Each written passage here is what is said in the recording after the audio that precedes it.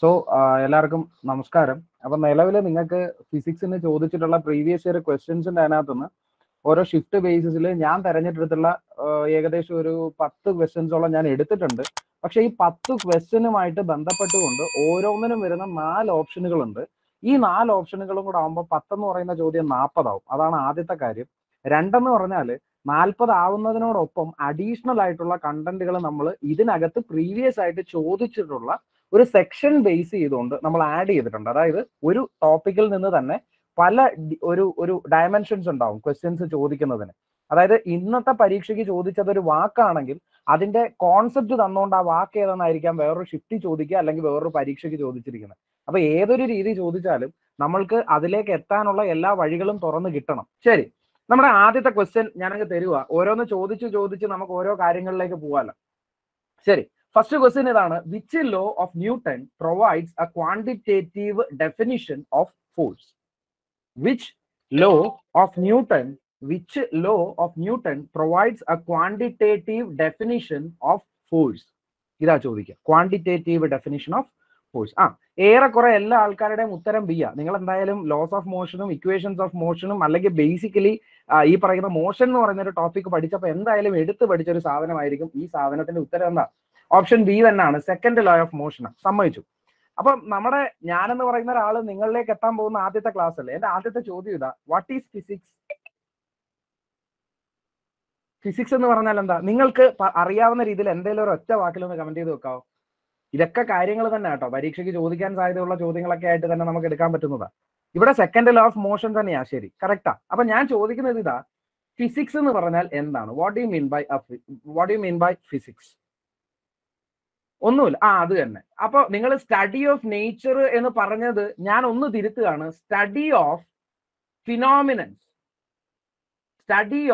Phenomenons in നേച്ചറിനെ വിളിക്കുന്ന പേരാ physics എന്ന് പറയുന്നത്. ഓക്കെ ആണോ? Study of phenomenon in nature. Okay ആണേ?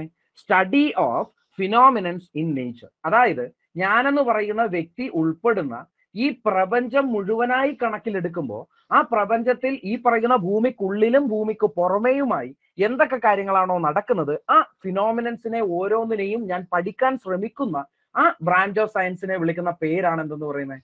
It's simply called as physics എന്ന് പറയും. ഓക്കെ ആണെങ്കിൽ ഒരു ലൈക്ക് അടിച്ചേ. പറയുന്നതെല്ലാം കൃത്യമായിട്ട് മനസ്സിലാവുന്നുണ്ടോ എന്ന് അറിയണോ? ഇല്ലെങ്കിൽ ഒന്നുകൂടെ എടുത്ത് പറയും, അത്രേ ഉള്ളൂ. ഇല്ലേ സംശയം ചോദിച്ചാൽ പിന്നെ വേറെ രീതിയിൽ അങ്ങ് പറഞ്ഞു തരാം. എന്തായാലും കാര്യം പിടി കിട്ടിയാൽ മതിയല്ലോ. പഠിക്കണ്ടേ? ഇവിടെ ഒരു ഉഷാറായിട്ട് ഇരിയുടെ എല്ലാവരും ഒന്ന് കമന്റ് ചെയ്ത് വിടറേ.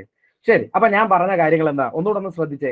ഞാൻ പറഞ്ഞത് ഫിസിക്സ് എന്ന് പറയുന്നത് it is A branch of science that deals with the study of phenomenons in nature. പ്രകൃതിയിലുള്ള ഓരോ പ്രതിഭാസങ്ങളെയും എടുത്ത് തരംതിരിച്ച് അതിന്റെ കാര്യകാരണങ്ങൾ അറിയാൻ വേണ്ടി ചെയ്യുന്നതായ ഒരു സംവിധാനമാണ് എന്തെന്ന് പറയുന്നത്. ആ ഒരു ബ്രാഞ്ചിനെയാണ് ഫിസിക്സ് എന്ന് പറയുന്നത്. ഇതിൻ പ്രകാരം നമ്മൾ ആദ്യം ചെയ്യുന്നത്, നമുക്ക് ഒരു സൊല്യൂഷൻ കിട്ടുവാൻ വേണ്ടിയിട്ട് നമ്മൾ ഒരു പ്രോബ്ലത്തെ പിക്ക് ചെയ്യും. എന്തിനെ പിക്ക് ചെയ്യും? ഒരു പ്രോബ്ലം ഉണ്ടാവും. ഈ പ്രോബ്ലത്തെ പിക്ക് ചെയ്ത് കഴിഞ്ഞാൽ പിന്നെ അടുത്തത് എന്താണെന്നറിയോ? പ്രോബ്ലം എന്ന് ഉദ്ദേശിക്കുന്നത് ഞാൻ ഒരു ടോപ്പിക്കാ, മോഷൻ എന്ന് ഞാൻ എഴുതി. ഓക്കെ ആണോ? സിമ്പിൾ ആയിട്ട് ഫിസിക്സ് എന്താണെന്ന് ഉൾപ്പെടെ എല്ലാം അങ്ങ് പഠിച്ചു. മോഷൻ എന്ന് പറയുന്ന ഒരു ടോപ്പിക്കിനെയാണ് ഞാൻ സെലക്ട് ചെയ്തെന്നിരിക്കട്ടെ. അപ്പോൾ മോഷൻ എന്ന് പറയുന്നതാണ് ഇവിടുത്തെ പ്രോബ്ലം. അല്ലെങ്കിൽ ഇങ്ങനെ ഒരു വസ്തുവിന് ഒരു പ്രോപ്പർട്ടി ഉണ്ട്, ആ പ്രോപ്പർട്ടി തിരിച്ചറിയാൻ, പഠിക്കാൻ, മനസ്സിലാക്കാൻ ഞാൻ ഇറങ്ങുകയാണ്. അതുകൊണ്ട് എന്റെ പ്രോബ്ലം എന്താണ്? മോഷൻ ആണ് എന്ന് ഞാൻ പറഞ്ഞു. അല്ലെങ്കിൽ സ്റ്റേറ്റ് ഓഫ് ആൻ ഒബ്ജക്ട്, ഒരു ഒബ്ജക്റ്റിന്റെ അവസ്ഥ. ഓക്കെ അല്ലേ? അവിടെ ഞാൻ പറയുന്നത് ഇതാണ്, എനിക്ക് ഈ പറയുന്ന സാധനങ്ങൾ പഠിക്കണമെന്നുണ്ടെങ്കിൽ ഐ നീഡ് ടേംസ്. എന്ത് വേണം? മോഷനെ കുറിച്ച് പഠിക്കണമെന്നുണ്ടെങ്കിൽ റെസ്റ്റ് എന്താണെന്ന് അറിയണം, മോഷൻ എന്താണെന്ന് അറിയണം, അവിടുത്തെ ഡിസ്റ്റൻസ്, ഡിസ്പ്ലേസ്മെന്റ്, ഇങ്ങനെ ഓരോരോ സാധനങ്ങളുണ്ട്. ഇതിനെല്ലാം നമ്മൾ ഓരോ ടേമുകളെന്ന്, അല്ലെങ്കിൽ നിങ്ങൾ വിളിച്ചോ ക്വാണ്ടിറ്റീസ് എന്ന് വിളിച്ചോ. ഇതിനെല്ലാം വിളിക്കുന്ന പേരെന്തെന്നാ? ക്വാണ്ടിറ്റികൾ എന്നാ വിളിക്കുക. ക്വാണ്ടിറ്റികളെ പിന്നെ നിങ്ങൾ രണ്ടായിട്ട് തിരിച്ചിട്ടുണ്ട്. ഫണ്ടമെന്റൽ ക്വാണ്ടിറ്റികൾ എന്ന് പറയും, ഡിറൈവ്ഡ് ക്വാണ്ടിറ്റി എന്ന് പറയും. ഇങ്ങനെയൊക്കെ കുറെ സാധനങ്ങൾ പിന്നെയും അതിനകത്തുണ്ട്. ഈ പറഞ്ഞിട്ടുള്ള കാര്യങ്ങളിൽ നിങ്ങൾ വ്യക്തമായിട്ട് മനസ്സിലാക്കേണ്ടത്, ഫിസിക്സിന് ഒരു 4-5 ടൈപ്പ് ഓഫ് സ്റ്റഡി ഉണ്ട്. അതിൽ ഒരെണ്ണം മാത്രമാണ് ഈ ക്വാണ്ടിറ്റേറ്റീവ് അപ്രോച്ച് എന്ന് പറയുന്നത്. ക്വാണ്ടിറ്റിയെ ബേസ് ചെയ്തുകൊണ്ട് സംസാരിക്കുക എന്ന് പറഞ്ഞാൽ എന്താ? ചോദ്യം ചോദിക്കുന്നത് എന്തിനെ കുറിച്ചാണോ അതിന് കൃത്യമായിട്ടുള്ള ഒരു ന്യൂമറിക്കൽ വാല്യൂ ഉണ്ടാകും. അതിന്റെ ഇന്റൻസിറ്റി എത്രത്തോളം ഉണ്ട് എന്ന് നമുക്ക് മനസ്സിലാക്കാൻ സാധിക്കും എന്നുള്ളതാ. ഓക്കെ അല്ലേ? ബേസിക് ആയിട്ട് ഒരു കാര്യം കൂടെ കേട്ടോളുക. ഒരു ക്വാണ്ടിറ്റേറ്റീവ് അല്ല, ഒരു ക്വാളിറ്റേറ്റീവ് അപ്രോച്ചിൽ സ്റ്റാർട്ട് ചെയ്ത് ഒരു ക്വാണ്ടിറ്റേറ്റീവ് ആയിട്ട് ഫിനിഷ് ചെയ്യുന്ന ഒരു ബ്രാഞ്ച് ആണ് ആരെന്ന് പറയുന്നത്? ഫിസിക്സ് എന്ന് പറയുന്നത്. ഞാൻ പറഞ്ഞത് മനസ്സിലായില്ല, എന്നാൽ ഒന്നുകൂടെ ഒന്ന് ആവർത്തിച്ചു തരാം. ഫിസിക്സ് എന്ന് പറയുക എന്താ, ഒരു സൊല്യൂഷൻ, ഒരു പ്രോബ്ലം കണ്ടെത്തുക. ആ പ്രോബ്ലം എന്ന് പറയുന്നത് ഏതോ ഒരു ഫിനോമിനൻ ആണ്. ഈ ഫിനോമിനൻ എന്ന് പറയുന്നത് എങ്ങനെ നടക്കുന്നു അല്ലെങ്കിൽ എന്താണ് അവിടെ സംഭവിച്ചത് എന്നൊക്കെ കണ്ടുപിടിക്കണമെന്നുണ്ടെങ്കിൽ കുറെ ടേംസുകൾ അവിടെ ഉണ്ടാകണം. ആ ടേംസുകളെ വെച്ചുകൊണ്ട് ഞാൻ കുറെ ലോസ് അവിടെ ഉണ്ടാക്കും, കുറെ ഇക്വേഷനുകൾ ഉണ്ടാക്കും. അങ്ങനെ എനിക്ക് അല്ലെങ്കിൽ ഞാനെന്ന് പറയുന്ന ഒരു വിഭാഗത്തിന് അറിഞ്ഞുകൂടാതിരുന്ന ഒരു ചോദ്യം, അല്ലെങ്കിൽ ജസ്റ്റ് ഒരു കോൺസെപ്റ്റ് ഇങ്ങനെ ആയിരിക്കാം എന്ന് ഞാൻ പറഞ്ഞ ഒരു ചോദ്യം, അല്ലെങ്കിൽ ഒരു ഹൈപ്പോത്തേസിസിലൂടെ ഞാൻ മനസ്സിലാക്കിയ ഒരു കാര്യം, ഇത് ശരിയാണോ തെറ്റാണോ എന്ന് പക്ക ന്യൂമറിക്കൽ വാല്യൂ അല്ലെങ്കിൽ ഒരു ക്വാണ്ടിറ്റേറ്റീവ് വാല്യൂയിലൂടെ എനിക്ക് എന്ത് ചെയ്യാൻ പറ്റും, ഡിഫൈൻ ചെയ്യാൻ സാധിക്കും. ഈ ഡിഫൈൻ ചെയ്യുന്നതാണ് എവിടെ നടക്കുന്നത്, ഫിസിക്സിൽ നടക്കുന്നത്. പക്കയായിട്ട് ക്ലിയർ ആയിട്ട് കിട്ടിയെങ്കിൽ നല്ലൊരു 1.5 ലൈക്ക് അങ്ങ് അടിച്ചു വിട്ടെ. ഞാൻ പറഞ്ഞ മനസ്സിലായോ? അതായത് ഫിസിക്സിനകത്തെ ഒരു ബ്രാഞ്ച് ആണ്, അല്ലെങ്കിൽ ഫിസിക്സിനകത്തെ ഒരു ടൈപ്പ് ഓഫ് അനലിറ്റിക് മെത്തേഡ് ആണ് എന്തെന്ന് പറയുന്നത് ക്വാണ്ടിറ്റേറ്റീവ് അപ്രോച്ച്. അതിന്റെ അർത്ഥം എന്താ, എല്ലാ സാധനങ്ങളും മെഷർ ചെയ്ത് ഒരു ന്യൂമറിക്കൽ വാല്യൂയിലൂടെ എന്ത് ചെയ്യുക, മനസ്സിലാക്കിയെടുക്കുക. ക്വാളിറ്റേറ്റീവ് എന്ന് പറയുന്ന ഒരു സാധനമുണ്ട്. എന്ന് പറഞ്ഞാൽ എന്താ, ഇത് ജസ്റ്റ് ഒരു കോൺസെപ്റ്റ് മാത്രമാണ്. എന്നോട് ചോദിച്ചു എങ്ങനെയാണ് ഭൂമി ഉണ്ടായത്, എനിക്ക് പലതും പറയാം. അത് ശരിയാണോ തെറ്റാണോ എന്നുള്ളത് ഞാനൊരു ക്വാണ്ടിറ്റേറ്റീവ് മെത്തേഡിലൂടെ അല്ലെങ്കിൽ അതിന് കൃത്യമായിട്ട് ഒരു ഇത് തന്നെയാണ് എന്ന് 100% ഉറപ്പുവരുത്താൻ പറ്റുന്ന ഒരു സ്റ്റഡി അവിടെ നടത്തിയാലല്ലേ ഉള്ളൂ. അതാണ് ഈ പറയുന്ന ക്വാണ്ടിറ്റേറ്റീവ് എന്ന് പറയുന്നത്. അപ്പൊ കോൺസെപ്റ്റുകൾ, ഹൈപ്പോത്തേസിസ്, ഇതെല്ലാം ഒരു ക്വാളിറ്റേറ്റീവ് അപ്രോച്ച് ആണ്. ഒപ്പം ക്വാണ്ടിറ്റി എന്ന് ഉദ്ദേശിക്കുന്ന ഒരു മെഷർമെന്റ് ഉണ്ടാകും, ഒരു വാല്യൂ ഉണ്ടാകും, ഒരു ന്യൂമറിക്കൽ വാല്യൂ ഉണ്ടാവും, പ്ലസ് അതിന്റെ കൂടെ യൂണിറ്റും കാര്യങ്ങളും ഒക്കെ ഉണ്ടാവും. അതവിടെ നിൽക്കട്ടെ. ഇങ്ങനെ നമ്മൾ മോഷനെ കുറിച്ച് പഠിച്ചപ്പോ അവിടെ കയറി വന്ന ഒരു ടേം ആണ് ആരെന്ന് പറയുന്നത്, ഫോഴ്സ് എന്ന് പറയുന്നത്. ഓക്കെ അല്ലേ? ഫോഴ്സ് എന്ന് പറയുന്നത്. ആ ഫോഴ്സിന് ഞാനൊരു ഇക്വേഷൻ ഉണ്ടാക്കിയെടുത്തു, ഒരു ലോ ഉണ്ടാക്കിയെടുത്തു, അതിനെ F=ma. ആ ലോയെ വിളിച്ച പേരാണ് സെക്കൻഡ് ലോ എന്ന് പറയുന്നത്. ഇവിടെ വരെ കാര്യങ്ങൾ കൃത്യമല്ലേ? ഓക്കെ, ഞാൻ ചോദ്യം എന്താണോ അതിനെയാണ് ഡിഫൈൻ ചെയ്തത് ഇത്രയും നേരം. കാര്യങ്ങൾ വ്യക്തമാണല്ലോ? ആണ് എന്നാണെന്നുണ്ടെങ്കിൽ ഒരു S1 ടൈപ്പ് ചെയ്ത് വെച്ചേരെ. ഓക്കെ, സോ ഇനി നമുക്ക് ഈ പറയുന്ന കാര്യങ്ങളിലേക്ക് വരാം. മോഷനെ കുറിച്ച് പഠിച്ചപ്പോൾ അവിടെ കുറെ ടേംസ് ഉണ്ടായി. ആ ടേംസിന് പ്രകാരം ഞാൻ അവിടെ കുറെ ഇക്വേഷൻ ഉണ്ടാക്കി. അപ്പൊ മോഷൻ ആണ് എന്നാണെങ്കിൽ ഒരു ക്വാണ്ടിറ്റി ഞാൻ അവിടെ കുറെ എണ്ണത്തിനെ കണ്ടുപിടിച്ചു എന്നാണെങ്കിൽ ഇക്വേഷൻ എന്തിനാ വിളിക്കുക, ഇക്വേഷൻസ് ഓഫ് മോഷൻ എന്നല്ലേ വിളിക്കുക. മോഷനിന് വേണ്ടി ഒട്ടാക്കിയ ഇക്വേഷൻസ് ഓഫ് മോഷൻ. ആ മോഷൻ എല്ലാം അല്ലെങ്കിൽ ആ ഇക്വേഷൻ എല്ലാം ഒന്ന് സെറ്റാക്കിയതിനു ശേഷം ഞാൻ നേരെ നിയമങ്ങളിലേക്ക് വന്നു. അവിടെ എത്ര നിയമങ്ങളുണ്ട്, എത്ര ലോസ് ഉണ്ട്? 3 ലോകളുണ്ട്. ഓക്കെ ആണോ? അതെ. അതിനകത്ത് ഫസ്റ്റ് ലോ നിങ്ങൾ പഠിക്കുമ്പോൾ നിങ്ങൾ ഏറ്റവും ഇമ്പോർട്ടന്റ് ആയിട്ട് ഓർത്തു വെക്കേണ്ടത് എന്താണ്, ഇനേർഷ്യ എന്നതാണ്. അതായത് ഫസ്റ്റ് ലോ ഓഫ് മോഷനിൽ എടുത്തു സംസാരിക്കുന്നത് അല്ലെങ്കിൽ ക്ലിയർ കട്ടായിട്ട് ഡിഫൈൻ ചെയ്ത് തരുന്നത് വാട്ട് ഈസ് ഇനേർഷ്യ എന്ന. നിങ്ങൾ പറ എന്താണ് ഇനേർഷ്യ? നിങ്ങൾ പറ എന്താണ് ഇനേർഷ്യ? ഇനേർഷ്യ എന്ന് പറഞ്ഞാൽ ടെൻഡൻസിയാണ്. ചിലര് പറയാറുണ്ട് ഒരു ടാലന്റ് ആണെന്നും പറയാറുണ്ട്, ഒരു ഒബ്ജക്റ്റിന്റെ ടാലന്റ് ആണെന്നും ചിലര് പറയാറുണ്ട്. ഓക്കെ അല്ലേ? എന്താ പറഞ്ഞേ? ഇനേർഷ്യ എന്ന് പറയുന്നത് ഒരു ഒബ്ജക്റ്റിന്റെ ടെൻഡൻസി ആണെന്ന് ചിലര് പറയാറുണ്ട്, ഒരു ഒബ്ജക്റ്റിന്റെ ടാലന്റ് ആണെന്ന് പറയാറുണ്ട്. രണ്ടായാലും സ്റ്റേറ്റ് കണ്ടിന്യൂ ചെയ്യുക എന്നതാണ്. സ്റ്റേറ്റ് എത്ര എണ്ണം ഉണ്ട് നമുക്ക്? ഒന്ന് മോഷൻ ആണ്, രണ്ടാമത്തത് റെസ്റ്റ് ആണ്. ഒന്നുകിൽ റെസ്റ്റ് കണ്ടിന്യൂ ചെയ്യുന്ന ഒരവസ്ഥ, അല്ലെങ്കിൽ മോഷൻ കണ്ടിന്യൂ ചെയ്യുന്ന ഒരവസ്ഥ. ഈ 2 അവസ്ഥകൾ, ഈ കണ്ടിന്യൂ ചെയ്യുന്ന ആ ടാലന്റുകൾ, ആ ടെൻഡൻസി, അതിനെ വിളിച്ച പേരാണ് ഇനേർഷ്യ. ഓക്കെ അല്ലേ? ഇനി നിങ്ങൾ പറ എത്ര ടൈപ്സ് ഓഫ് ഇനേർഷ്യ ഉണ്ട്? ഇതൊക്കെ ചോദ്യമാണ് കേട്ടോ. എത്ര ടൈപ്സ് ഓഫ് ഇനേർഷ്യ ഉണ്ട്? ഇനേർഷ്യക്ക് എത്ര ടൈപ്സ് ഉണ്ട് പറഞ്ഞേ? എല്ലാരും പറയുന്നത് 2. ഇനേർഷ്യ ഓഫ് റെസ്റ്റ് എന്നതായിരിക്കും നിങ്ങളുടെ ആദ്യത്തെ ഉത്തരം. രണ്ടാമത്തത് ഇനേർഷ്യ ഓഫ് മോഷൻ എന്നായിരിക്കും നിങ്ങളുടെ രണ്ടാമത്തെ കാര്യം. എന്നാൽ ഞാൻ പറയുകയാണ്, ഇതിനകത്തൊരു ഇനേർഷ്യ ഓഫ് ഡയറക്ഷൻ പറഞ്ഞു കഴിഞ്ഞാൽ വല്ല കുഴപ്പമുണ്ടോ? ഇനേർഷ്യ ഓഫ് ഡയറക്ഷൻ പരീക്ഷയ്ക്ക് വേണമെങ്കിൽ ചോദിക്കാവുന്നതാ. ഇനേർഷ്യ ഓഫ് റെസ്റ്റിന് എക്സാമ്പിൾ എന്താ? ബസ് ഉണ്ട്, ആ ബസ് എന്ന് പറയുന്നത് നിർത്തിയിട്ടേക്കുക, ഞാൻ ബസ്സിനകത്ത് ഇരിക്കുക, ഞാനെന്ന് പറയുന്ന ആള് ബസ് ഫ്രണ്ടിലോട്ട് എടുക്കുമ്പോൾ ഇനി പുറകിലേക്ക് തള്ളി മാറും. ശരിയല്ലേ? കാരണം എന്താ? ഞാനെന്ന് പറയുന്ന object is at rest. Okay അല്ലേ? ഞാനെന്ന് പറയുന്ന object is at rest. Okay ആണോ? ഓക്കെ ആണോ? അപ്പൊ ഞാൻ പറഞ്ഞു ഇനേർഷ്യ എന്ന് പറയുന്നതാണെന്ന് പറഞ്ഞു. എത്ര ടൈപ്പിന്റെ പേര് ഞാൻ പറഞ്ഞു? 3 അതിൽ ആദ്യം പറഞ്ഞു ഇനേർഷ്യ ഓഫ് റെസ്റ്റ് ആണ് നമ്മൾ സംസാരിക്കുന്നുണ്ടെങ്കിൽ ബസ് മുമ്പിലോട്ട് എടുക്കുന്നു, പുറകിലേക്ക് പോകും.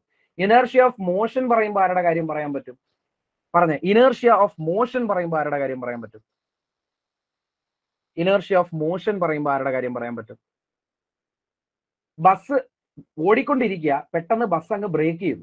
ശരിയല്ലേ? ബസ് എന്ത് ചെയ്തു? ബ്രേക്ക് ചെയ്തു. ബ്രേക്ക് ചെയ്യുമ്പോൾ ഞാൻ എന്ത് ചെയ്യും? ഫ്രണ്ടിലേക്ക് വരും. ബസ് ഇങ്ങോട്ടാ പോകുന്നത്, ഞാനിങ്ങ് ഫ്രണ്ടിൽ കണ്ണാടിയുടെ അടുത്ത് വരാൻ തെറിച്ച് വരാനുള്ള സാധ്യത ഉണ്ട്. ആ ഫ്രണ്ടിലേക്ക് വരാനുള്ള കാര്യം, ഞാൻ എന്ന് പറയുന്ന ആള് മോഷനിലാണ്, ബസ് റെസ്റ്റിലാകുന്നു. പക്ഷെ ഞാൻ എന്ന് പറയുന്ന ബോഡി എന്താകുന്നില്ല? റെസ്റ്റ് ആകുന്നില്ല. ഓക്കെ അല്ലേ? ഞാനെന്ന് പറയുന്ന ബോഡി എന്താകുന്നില്ല? റെസ്റ്റ് ആകുന്നില്ല. എന്റെ ബോഡിക്ക് എന്തിനുള്ള ടെൻഡൻസി ഉണ്ട്? മോഷൻ കണ്ടിന്യൂ ചെയ്യാനുള്ളത്. ഇനി അതേപോലെ നിങ്ങൾ കേട്ടിട്ടില്ലാത്ത ഒരു ചോദ്യം കൂടെ പറഞ്ഞുതരാം. നിങ്ങൾ കാർപ്പറ്റ് കണ്ടിട്ടുണ്ടോ? കാർപ്പറ്റ്, നമ്മുടെ ചവിട്ടുപായെന്ന് നമ്മുടെ വീട്ടിന്റെ ഫ്രണ്ടിൽ ഈ മുറ്റത്തുനിന്ന് നമ്മൾ റോട്ടിൽ നിന്ന്, അല്ലെങ്കിൽ റോട്ടിൽ നിന്ന് നമ്മൾ മുറ്റത്തുനിന്ന് നമ്മുടെ മുറിക്കകത്തോട്ട് കയറുന്ന സമയത്ത്, അല്ലെങ്കിൽ നമ്മുടെ വീട്ടിനകത്തോട്ട് കയറുന്ന സമയത്ത് ചവിട്ടി ഈ മണ്ണും പൊടിയൊക്കെ ചെരുപ്പിൽ നിന്ന് തട്ടി തൂക്കാൻ നമ്മുടെ കാലെ പറ്റിയ ഒരു സാധനം ഉണ്ടല്ലോ അവിടെ. ശരി, ആ കാർപ്പറ്റ് എന്ന് പറയുന്ന സാധനം ശരിക്കും പറഞ്ഞു കഴിഞ്ഞാൽ അവിടെ ചോദിക്കും, നമുക്ക് എങ്ങനെയാണ് ഇതിനകത്തെ പൊടി നമ്മൾ തട്ടിത്തൂത്ത് കളയുന്നത്, ഡസ്റ്റ് നമ്മൾ എങ്ങനെയാണ് തട്ടിത്തൂത്ത് കളയുന്നതെന്ന് ചോദിക്കാറുണ്ട്. അവിടെ വരുന്ന ലോയും എന്ത് തന്നെയാണ്? ഇനേർഷ്യ ഓഫ് റെസ്റ്റ് ആണ്. ഓക്കെ ആണോ? അതെന്താന്നുള്ളത് ഞാൻ പറഞ്ഞുതരാം. ഇതാണ് ചവിട്ടുപായ എന്ന് വിചാരിച്ചോ. ഞാൻ കൈ കൊണ്ട് ഇങ്ങനെ പിടിച്ചു വെക്കുന്നത്. എന്നിട്ട് ഞാൻ എന്ത് ചെയ്യും? ഒരു കമ്പ് കൊണ്ട് അടിക്കും ഇതിനകത്ത്. അടിക്കുന്ന സമയത്ത് കാർപ്പറ്റ് ചിലപ്പോൾ പുറകോട്ടേക്ക് വരുമായിരിക്കും. പക്ഷേ ഇവിടെ ഇരിക്കുന്ന ഡസ്റ്റ് എല്ലാം ഇവിടെ തന്നെ നിൽക്കും. ഈ ഡസ്റ്റ് ഇങ്ങ് താഴേക്ക് വീഴും. കാർപ്പറ്റ് ഇവിടെ നിന്ന് ഇങ്ങോട്ട് വന്നിട്ട് തിരിച്ച് ഇതേപോലെ വരും. പൊടി മൊത്തം താഴെ വീഴും. അവിടെ ഇനേർഷ്യ ഓഫ് റെസ്റ്റിൽ ആരായിരുന്നു എന്ന് നിങ്ങൾ പറ. ഡസ്റ്റ് ആണോ കാർപ്പറ്റ് ആണോ? ഡസ്റ്റ് ആണോ കാർപ്പറ്റ് ആണോ ഇനേർഷ്യ ഓഫ് റെസ്റ്റിൽ? നിങ്ങൾ പറ. ഡസ്റ്റ്. അപ്പൊ ഒന്ന് ഓർത്തു വെച്ചോളുക. അതാണ് inertia of motion, inertia of rest എന്ന് പറഞ്ഞ് ഞാൻ പറഞ്ഞ ഒരു കാര്യം. അത് എക്സാമ്പിളുകൾ ഓർത്തു വെക്കുക. ഇനേർഷ്യ ഓഫ് ഡയറക്ഷൻ എക്സാമ്പിൾ വല്ല ഓർമ്മയുണ്ടോ? ഇതൊക്കെ ചോദിക്കുന്നതാണ്. ഇനേർഷ്യ ഓഫ് ഡയറക്ഷന് ഓർമ്മയുണ്ടോ? ഒരു കോൺസെപ്റ്റീവായിട്ട് നിങ്ങൾ അങ്ങ് കണക്കൂട്ടിയാൽ മതി. Inertia of direction, banking off road എന്ന് പറയുന്നതിനേക്കാൾ ഉപരി ആന ഓടിക്കാൻ വരുന്ന സമയത്ത്, ശരിയാ, എന്തുകൊണ്ട് ബാങ്കിങ് ഓഫ് റോഡ് കൊടുക്കുന്നു എന്ന് ചോദിച്ചാൽ ഇനേർഷ്യ ഓഫ് ഡയറക്ഷൻ തന്നെ ആണ് പ്രശ്നം. ശരിയാ, അത് ഞാൻ പറഞ്ഞുതരാം. ശരി, ഇനേർഷ്യ ഓഫ് ഡയറക്ഷൻ ഏറ്റവും ബെസ്റ്റ് എക്സാമ്പിൾ എന്ന് പറഞ്ഞാൽ ആന ഓടിക്കാൻ വരത്തില്ലേ, എലിഫന്റ്. ഓടിക്കാൻ വരുന്ന സമയത്ത് സിക്സാഗ് ആയിട്ട് ഓടണമെന്ന് പറയാറുണ്ട്. ഓക്കെ അല്ലേ? എന്തുകൊണ്ട് സിക്സാഗ് ആയിട്ട് ഓടണം? ആനയ്ക്ക് പെട്ടെന്ന് തിരിയാൻ പറ്റത്തില്ല. It's because of inertia of direction. ഇനി എന്റെ ഏറ്റവും ഇമ്പോർട്ടന്റ് ആയിട്ടുള്ള ഒരു ക്വസ്റ്റ്യൻ ഒന്ന് ശ്രദ്ധിച്ചേക്കണേ. ഈ പറയുന്ന ഇനേർഷ്യക്ക് കാരണമായ ഫാക്ടർ ആരാണ്? ഇതും ചോദിക്കും. ഇനേർഷ്യക്ക് കാരണമായ ഫാക്ടർ ആരാ? അത് തന്നെ സാധനം, ഇറ്റ് ഇസ് മാസ്. ഓക്കെ അല്ലേ? അപ്പൊ നമ്മൾ പറഞ്ഞ കാര്യങ്ങളെല്ലാം ഒന്നേന്ന് ആലോചിച്ച് നോക്കേ. ഇനേർഷ്യ ഓഫ് മോഷൻ എന്ന് പറഞ്ഞു കഴിഞ്ഞാൽ എന്തൊക്കെ പറയണം അവിടെ? ഫസ്റ്റ് ലോ ഓഫ് മോഷൻ എന്ന് പറഞ്ഞാൽ ആരെ കുറിച്ച് നമ്മൾ ഓർക്കേണ്ടത്? ഇനേർഷ്യയെ കുറിച്ചാണ് ഓർക്കേണ്ടത്. അതുപോലെ തന്നെ ഇനേർഷ്യ എന്ന് പറയുന്ന എത്ര ടൈപ്പ് നമ്മൾ പഠിച്ചു? 3 ടൈപ്പ് പഠിച്ചു. ഓരോന്നിനും എക്സാമ്പിൾ പറഞ്ഞു. അതിൽ ഏറ്റവും ഇമ്പോർട്ടന്റ് ആയിട്ട് എടുത്ത് ഓർത്തിരിക്കേണ്ടത് ആ കാർപ്പറ്റിന്റെ കാര്യം പറഞ്ഞു. അവിടെ ഡസ്റ്റ് ആണ് എന്ത്? റെസ്റ്റിൽ എന്ന് പറഞ്ഞു. അതോടൊപ്പം തന്നെ ഞാൻ എടുത്തു പറഞ്ഞൊരു കാര്യമാണ് എന്ത്? ഈ പറഞ്ഞ ഫാക്ടർ ഓഫ് ഇനേർഷ്യ എന്ന് പറയുന്നത് ആരാണ്? മാസ് ആണ് കേട്ടോ. ശരി, അപ്പൊ ഫസ്റ്റ് ലോ ഓഫ് മോഷനകത്ത് ഇനി നമ്മൾ ഒരു കാര്യം കൂടെ പറയണം. Unbalanced external force. ഇതിന്റെ സ്റ്റേറ്റ്മെന്റ് ഒന്നും നമ്മൾ കാണാതെ പഠിച്ചില്ലെങ്കിലും ഈ കണ്ടന്റുകളൊക്കെ നിങ്ങളൊന്ന് മനസ്സിലാക്കി വെക്കണം. എന്താ ഈ അൺബാലൻസ്ഡ് എക്സ്റ്റേണൽ ഫോഴ്സ് എന്ന് പറഞ്ഞാൽ? ഒരു ഒബ്ജക്ട് ഇതാണെങ്കിൽ ഈ ഒബ്ജക്ട് മൂവ് ചെയ്യണമെങ്കിൽ ഒരിക്കലും ഇന്റേണൽ ഫോഴ്സിലൂടെ ആ ഒബ്ജക്റ്റിന് മൂവ് ചെയ്യാൻ പറ്റത്തില്ല. ആ ഫോഴ്സിനെ എക്സ്റ്റേണലി വേണം കൊടുക്കാൻ. അതുപോലെ തന്നെ ടോട്ടൽ ഫോഴ്സ്, എത്ര ഫോഴ്സ്, ഇവിടുന്ന് ഒരു ഫോഴ്സ്, ഇവിടുന്ന് ഒരു ഫോഴ്സ്, ഇവിടുന്ന് ഒരു ഫോഴ്സ്, ഇവിടുന്ന് ഒരു ഫോഴ്സ്, ഇങ്ങനെ എത്ര ഫോഴ്സ് വേണമെങ്കിലും കൊടുത്തു. പക്ഷേ total force should not be equal to 0. ഒരു നോൺ സീറോ വാല്യൂ ആയിരിക്കണം ഫോഴ്സ്. ഇതാണ് അൺബാലൻസ്ഡ് എക്സ്റ്റേണൽ ഫോഴ്സ് എന്ന് പറയുന്നത്. മനസ്സിലായവരൊരു ലൈക്ക് അടിച്ചേ. അപ്പൊ ഞാൻ പറഞ്ഞ എന്താ? ഫസ്റ്റ് ലോ ഓഫ് മോഷൻ എന്ന് പറയുന്നത് നമ്മൾ ഇനേർഷ്യ പഠിച്ചു. അത് 3 എണ്ണം ഉണ്ടെന്ന് പറഞ്ഞു, കണ്ടന്റ് കിട്ടി. ഇനി രണ്ടാമത് ഞാൻ എന്ത് പറഞ്ഞു? ഇമ്പോർട്ടന്റ് ആയിട്ടുള്ള ഒരു സാധനം ഞാൻ പറഞ്ഞു. അതെന്താന്നാ പറഞ്ഞത്? എന്താണ് അൺബാലൻസ്ഡ് എക്സ്റ്റേണൽ ഫോഴ്സ് എന്ന് പറഞ്ഞത്? ഇത് രണ്ടും മനസ്സിലായി. സെക്കൻഡ് ലോ ഓഫ് മോഷൻ നിങ്ങൾക്ക് അറിയാമല്ലോ, rate of change of momentum അറിയാമല്ലോ. അവിടെ rate of change of momentum proportional to എന്നും പറഞ്ഞുകൊണ്ട് പറയുന്നുണ്ടല്ലോ. ആരാ അത്? ആർക്ക് പ്രപ്പോർഷണൽ എന്നാ പറയുന്നത്? അവിടെ അപ്ലൈ ചെയ്ത ഫോഴ്സിന് പ്രപ്പോർഷണൽ എന്നാ പറയുന്നത്. ഡയറക്ഷൻ എന്ന് പറഞ്ഞാൽ എന്താ? Along the direction of motion ആണ് ആ ഫോഴ്സ് നടക്കുന്നത്. ഈ 2 കാര്യങ്ങൾ നിങ്ങൾക്ക് ബേസിക് ആയിട്ട് അറിയാവുന്നത് തന്നെ. തേർഡ് ലോ ഓഫ് മോഷൻ നമ്മുടെ അടുത്ത് സാധാരണ ചോദിക്കാറുണ്ട്. റോക്കറ്റ് പ്രൊപ്പൽഷൻ എന്ന് പറയുന്ന സാധനം എങ്ങനെ നടക്കുന്നു എന്ന് ചോദിക്കാറുണ്ട്. റോക്കറ്റ് പ്രൊപ്പൽഷൻ ഈ പറയുന്ന തേർഡ് ലോ അല്ലേ? ശരിയാണോ? ഞാനൊരു ഇമ്പോർട്ടന്റ് ആയിട്ടുള്ള ഒരു സാധനം പറയാം. ഏത് ലോ ഓഫ് മോഷൻ ആണ് നമ്മുടെ ജനറേറ്ററിന്റെ വർക്കിംഗ് പ്രിൻസിപ്പിളിൽ ഹെൽപ്പ് ചെയ്യുന്നത്? ജനറേറ്ററിന്റെ വർക്കിംഗ് പ്രിൻസിപ്പിൾ ഇത് 10ാം ക്ലാസ്സിലെ CBC ടെക്സ്റ്റിനകത്ത് കിടപ്പുണ്ട് ഈ ഒരു സാധനം. പക്ഷെ നിങ്ങൾ ശ്രദ്ധിക്കത്തില്ല. ഏതൊരു പടത്തിന്റെ ചെവിട്ടില നമ്മുടെ അടിക്കുറിപ്പ് പോലെ എഴുതി വെച്ചേക്കുന്ന ഒരു സാധനമായിട്ട്. ഏത് ലോയാണ് റോക്കറ്റ് പ്രൊപ്പൽഷന് വേണ്ടി ഹെൽപ്പ് ചെയ്യുന്നത്? Third law of motion. ശരിയാ. ഏത് ഒരു ലോ ആണ് ജനറേറ്ററിന്റെ വർക്കിംഗ് പ്രിൻസിപ്പിളിൽ ഹെൽപ്പ് ചെയ്യുന്നതെന്ന് ചോദിച്ചിട്ടുണ്ട്. അറിയാവോ? ഏത് ലോയാ? തേർഡ് ലോ എന്നല്ലേ പറഞ്ഞേ? തേർഡ് ലോ എന്നല്ലേ പറഞ്ഞേ? ഓക്കെ അല്ലേ? ഇനി ഈ പറഞ്ഞ 3 മോഷൻസ്, ലോസ് ഓഫ് മോഷനകത്ത് ഇനി നിങ്ങൾക്ക് എന്തെങ്കിലും ഡൗട്ട് ഉണ്ടോ ചോദിക്കാൻ? ഇവിടെ സെക്കൻഡ് ലോ ഓഫ് മോഷനകത്ത് ഇനിയും 2 പേരെ കുറിച്ച് പറയുന്നുണ്ട്. ഇമ്പൾസ് അറിഞ്ഞുകൂടാത്തവരുണ്ട്, ഇപ്പൊ ചോദിച്ചോ ഒന്നുകൂടെ പറയാം. ടപ്പേന്ന് പറഞ്ഞു തരാം. മൊമെന്റം എന്ന് പറയുന്ന ഒരു സാധനമുണ്ട് സെക്കൻഡിനകത്ത്. എന്താണ് മൊമെന്റം എന്ന് ചോദിക്കുന്നുണ്ട്, പറയണോ? ഓക്കെ, എന്നാ അതാ കേട്ടോ. സെക്കൻഡ് ലോ ഓഫ് മോഷനകത്ത് നമ്മൾ വരുമ്പോൾ നമ്മൾ അവിടെ മനസ്സിലാക്കേണ്ട ഒരു ടേം ആണ് മൊമെന്റോ എന്ന് പറയുന്നത്. എന്തെന്ന് പറയും? മൊമെന്റം. മൊമെന്റം എന്ന് പറയുന്നത് ഫസ്റ്റ് ഓഫ് ഓൾ നമ്മൾ മനസ്സിലാക്കാം മാസ് ഇൻറ്റു വെലോസിറ്റി എന്നാണ് അതിന്റെ equation. Mass into velocity. Velocity 0 ആകുന്ന ഒരു ഒബ്ജക്റ്റ്, മൊമെന്റം എന്താ വാല്യൂ? 0 എന്ന് തന്നെ വരിക. ശരിയല്ലേ? വെലോസിറ്റി 0 ആകുന്ന ഒബ്ജക്റ്റിന്റെ മൊമെന്റത്തിന്റെ വാല്യൂ എന്ത് തന്നെ വരും? 0 വരും. അതായത് ഒരു മോഷനിലുള്ള ബോഡിക്ക് മാത്രമുള്ള പ്രോപ്പർട്ടി ആണ് ഇനി മൊമെന്റം എന്ന് നമുക്ക് പറയാൻ പറ്റും. മാസ് ഇൻറ്റു വെലോസിറ്റി, വെലോസിറ്റിയുടെ വാല്യൂ 0 ആയാൽ അത് എന്തായി? മൊമെന്റം 0 ആയി. അതുകൊണ്ട് മോഷൻ ഉള്ള ഒരു ഒബ്ജക്റ്റ് അല്ലെങ്കിൽ മൂവിംഗ് ബോഡീസിനുള്ള പ്രോപ്പർട്ടിയാണ് മൊമെന്റം എന്ന് നമ്മൾ മനസ്സിലാക്കുക. ഇനി ഏറ്റവും ഇമ്പോർട്ടന്റ് ആയിട്ട് ഒരു സാധനം കൂടെ പറഞ്ഞുതരാം. നമ്മുടെ അടുത്ത് ചോദിക്കുക എന്താ മൊമെന്റം എന്ന് ചോദിക്കുമ്പോൾ നമുക്ക് ആകെ അറിയാവുന്നത് ഇത് മാത്രമാണ്. എന്നതാ ഒരു സാധനം കൂടെ പഠിച്ചു വെച്ചോ. മൊമെന്റം എന്ന് ചോദിച്ചു കഴിഞ്ഞാൽ നമ്മൾ ഇതാണ് ശരിക്കും മനസ്സിലാക്കേണ്ടത്. ഒരു ഒബ്ജക്റ്റിനകത്തേക്ക് ഫോഴ്സ് കൊടുക്കുന്നുവെങ്കിൽ അവിടെ യൂണിറ്റ് സമയം കൊണ്ട്, യൂണിറ്റ് ടൈം, ആ യൂണിറ്റ് ടൈമിൽ നിങ്ങൾ കൊടുക്കുന്ന ഫോഴ്സിനെ വിളിക്കുന്ന പേര് എന്തെന്ന് പറയുന്നത്? മൊമെന്റം എന്ന് പറയുന്നത്. യൂണിറ്റ് ടൈമിൽ നിങ്ങൾ കൊടുക്കുന്ന ഫോഴ്സിനെ വിളിക്കുന്ന പേര് ഇറ്റ് ഈസ് മൊമെന്റം. അപ്പൊ നിങ്ങൾ ചോദിക്കുന്നത് എങ്ങനെ വന്നെന്ന്. അതുകൊണ്ട് F is equal to ma എന്ന് പറയുന്ന സാധനത്തിനെ ഞാൻ F is equal to momentum change divided by time എന്ന് എഴുതി. ഓക്കെ അല്ലേ? ഞാൻ പറഞ്ഞു ഫോഴ്സ് എന്ന് പറയുന്നത് 1 ന്യൂട്ടൺ എന്ന് ഞാൻ എടുത്തു. അല്ലെ വേണ്ട, ഫോഴ്സ് അവിടെ കിടക്കട്ടെ, എഫ് എന്ന് തന്നെ വിളിച്ചു. ടൈമിന് ഞാൻ 1 സെക്കൻഡ് എന്നുള്ള സമയം കൊടുത്തു, അതായത് യൂണിറ്റ് ടൈം എന്നുള്ള രീതി കൊടുത്തു. അപ്പം നമുക്ക് ഇവിടെ കിട്ടി, ഇതങ്ങ് ഇല്ലാണ്ടായി. ഇനി ഇവിടെ മൊമെന്റം ചേഞ്ച് എന്ന് മാത്രമേ ഉള്ളൂ. സിംപ്ലി അപ്പൊ മൊമെന്റം എന്ന് പറയുന്നത്, അല്ലെ മൊമെന്റം ചേഞ്ച് എന്ന് പറയുന്നത് ആർക്ക് ഈക്വൽ തന്നെ, ഒരു ടൈപ്പ് ഓഫ് ഫോഴ്സിന് തന്നെ ഈക്വല, ഒരു ഫോഴ്സിന് തന്നെ ഈക്വല. ശരിക്കും പറഞ്ഞാൽ ഇതിനെ വിളിക്കുന്ന മറ്റൊരു പേരാണ് സ്റ്റോപ്പിംഗ് ഫോഴ്സ് എന്ന് പറയും. എന്തെന്ന് പറയും? Stopping force. ഒന്നുമില്ല, ഒരു മൂവ് ചെയ്തുകൊണ്ടിരിക്കുന്ന ഒബ്ജക്ട്, ഇതിനെ നിർത്തണമെങ്കിൽ നിങ്ങൾ എത്രത്തോളം ഫോഴ്സ് അതിന്റെ ഓപ്പോസിറ്റ് ഡയറക്ഷനിൽ കൊടുക്കേണ്ടി വരും. ഇത്രയേ ഉള്ളൂ സാധനം. ഞാൻ പറഞ്ഞാൽ മനസ്സിലായോ? യൂണിറ്റ് സമയം കൊണ്ട് എത്ര ഫോഴ്സ് കൊടുക്കേണ്ടി വരും. ഒരു ഓടിക്കൊണ്ടിരിക്കുന്ന ബസ്, ആ ബസ് നിർത്തണമെന്നുണ്ടെങ്കിൽ ഏകദേശം 10 മീറ്ററോളം പോയിട്ടാണ് ബസ് ഇവിടെ എത്തിയപ്പോഴാണ് നിന്നേ. അതായത് ഈ 10 മീറ്ററിനകത്ത് ഓരോ യൂണിറ്റ് സമയം, ഓരോ സെക്കൻഡ് എത്ര സമയം കൊണ്ട് നിന്നു എന്ന് നോക്കിയിട്ട് യൂണിറ്റ് സമയം കൊണ്ട് അവിടെ നിങ്ങൾ എത്രത്തോളം ഫോഴ്സ് കൊടുക്കേണ്ടി വന്നു. ആ യൂണിറ്റ് സമയം കൊടുത്ത ഫോഴ്സിനെ നിങ്ങൾ സിംപ്ലി നിങ്ങൾക്ക് പറയാം അതാരാണ്. Simply refers to the stopping potential of A body. പിന്നെ അതേ കണക്കല്ലേ മൂവിംഗ് ബോഡി, അതേ കണക്കല്ലേ തന്നെ പിന്നെ എന്തും പറയാം, simply it refers to A force. Okay, അപ്പൊ എല്ലാവർക്കും മനസ്സിലാവുന്നു എന്നാണ് എന്റെ വിശ്വാസം. അപ്പൊ സിംപ്ലി മൊമെന്റം ഞാൻ പറഞ്ഞു. ഇനി എന്താ ഇമ്പൾസ്? എല്ലാ കാര്യവും പറയുന്നുണ്ടേ, ശ്രദ്ധയോടെ തന്നെ ഇരിക്കണേ. നമുക്ക് നല്ല നല്ല ചോദ്യങ്ങൾ ഇനിയും വരുന്നുണ്ട്. ഇമ്പൾസ് എന്ന് പറഞ്ഞാൽ എങ്ങനെ വരിക? ഇമ്പൾസ് എന്ന് പറഞ്ഞാൽ എങ്ങനെ വരിക? Force into time. A large force acting on A surface in A short interval of time എന്ന് പറയും. ഓക്കെ അല്ലേ? Large force acting on A surface in A short interval of time.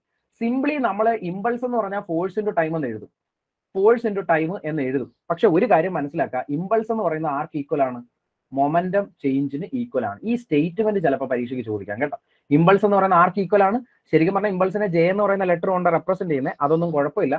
Impulse is equals to എന്തെന്നാ പറഞ്ഞത്? Momentum ചേഞ്ചിന് equal ആണ്. അപ്പൊ അതെങ്ങനെ വന്നു എന്ന് ചോദിച്ചാൽ F is equal to ma എന്ന് സബ്സ്റ്റിറ്റ്യൂട്ട് ചെയ്ത് നോക്കിയാൽ മതി. Impulse equal to ma into time. ma എന്ന് പറയുന്നതിനെ നമുക്ക് എങ്ങനെ എഴുതാം? Mass into velocity by time. ടൈമും ക്യാൻസൽ ആയി. അതാണ്ട് മേളിൽ മൊമെന്റം ഉണ്ട്. സിമ്പിൾ ആയിട്ട് നമുക്ക് എഴുതേണ്ട രീതിയിൽ എഴുതിയോണ്ടാണ് ഇങ്ങനെ ഇരിക്കുന്നത്. പക്ഷെ സിമ്പിൾ ആയിട്ട് നിങ്ങൾക്ക് തന്നെ അറിയാം മേളിൽ വരേണ്ടത് momentum change divided by time into time എന്നാ.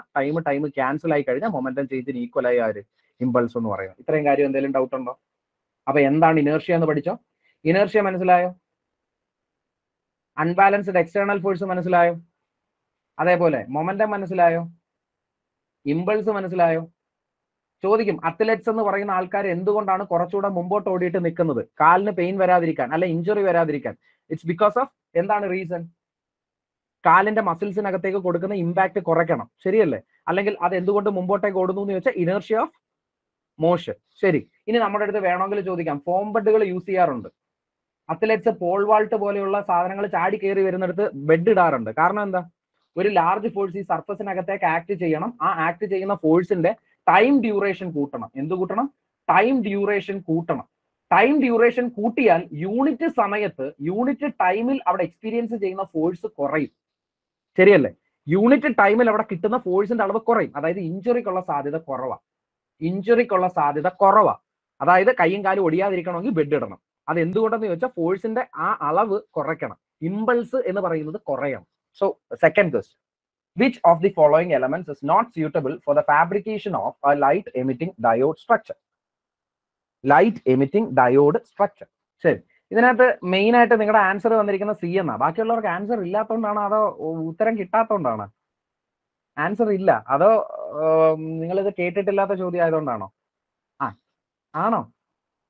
ഓക്കെ, ശരി, എല്ലാവരുടെ ആൻസർ സി എന്ന് തന്നെ വരിക. ശരിയാ, സി തന്നെ, ജർമേനിയം തന്നെയാണ് കറക്റ്റ് ആയിട്ട്. ഇത് ആക്ച്വലി ജർമേനിയം എന്ന് പറയുന്നത് ഒരു പ്യുവർ ആയിട്ടുള്ള ഒരു എന്താണ് സെമി കണ്ടക്ടർ. എന്താണ് സാധനം?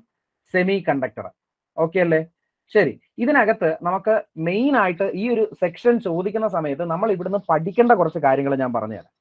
അവിടെ ഒന്നാമത്തെ കാര്യം എന്ന് പറഞ്ഞാൽ, ശരിക്കും പറഞ്ഞാൽ ഈ ചോദ്യത്തിന്റെ ഉത്തരം ജർമേനിയം ആണ് എന്ന് പറഞ്ഞിട്ട് ഈ ജർമേനിയം എന്ന് പറയുന്നത് എങ്ങനെ കറങ്ങി തിരിഞ്ഞ് അവിടെ വരെ എത്തുന്നു എന്നുള്ളതിലേക്കാണ് നമ്മൾ ഇനി പോകാൻ പോകുന്നത്. ഇത് ആക്ച്വലി ഒരു സബ്ജക്ട് ഓറിയന്റഡ് ആയിട്ടുള്ള ഒരു ക്വസ്റ്റ്യൻ എന്ന നിലയിൽ ആയതുകൊണ്ടാണ് ഞാൻ കുറച്ച് കാര്യം കൂടി ഇതിനകത്ത് ആഡ് ചെയ്യുന്നത്. അതായത് ഈ 4 ഓപ്ഷനുകൾ ഉണ്ട്, ഒപ്പം നമുക്ക് കുറച്ച് കാര്യങ്ങളൂടെ പഠിക്കണം കേട്ടോ.